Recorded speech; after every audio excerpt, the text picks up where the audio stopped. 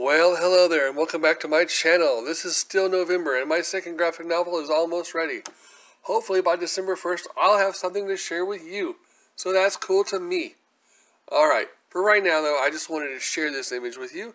It's one of the few paintings I've ever done, and I did this one several years ago. The actual painting is about 4 foot by 4 foot, and it's of a minotaur. Now, for a while, I had an avatar into my world that was a minotaur. I would write stories through my fantasy world as me in my avatar. I guess it was kind of therapeutic, for whatever that was worth, and it was my entertainment. Now, this was well before WoW, and instead of playing D&D or other RPG-type board games or computer games, it's how I let my imagination run wild. So please, anyone else who escapes into their own fantasy art, it's okay, guys. You're not weird. Well, not any weirder than me, at any rate. So, I haven't used this avatar in quite a number of years, but that's alright. I guess I moved on.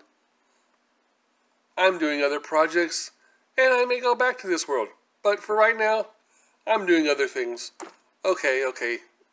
Yeah, I'm going back to it. I'm going to go back to it soon. And I do have plans for that in the works right now, so stay tuned for all that. For right now, though, let me bring you something else.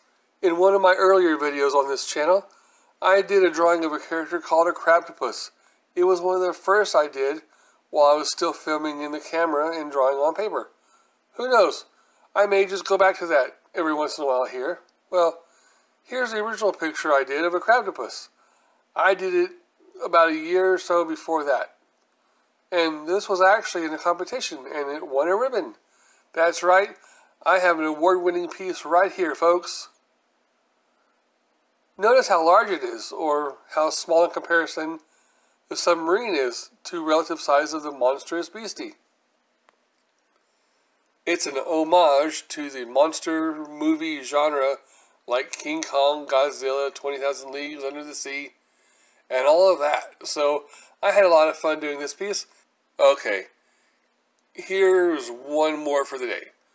Now, how about a multi-headed Hydra in a bird's eye perspective as it wraps itself around a castle that has a moat and plenty of ins and outs? I did this in a perspective class I took when I was at the Art Institute in Austin. And yeah, the class challenged me every day, and I had a blast on taking on these challenges and all these assignments as I pushed myself every lesson to better make myself a better artist than I did the last drawing in that class. I hope you like what you see. I hope you're as excited about my upcoming books as I am. Maybe not. But I do plan on the next book coming out in just a few weeks or so. It's my Bloodvein Purgatory Issue 1, and it's going to be available on Amazon. So please check it out.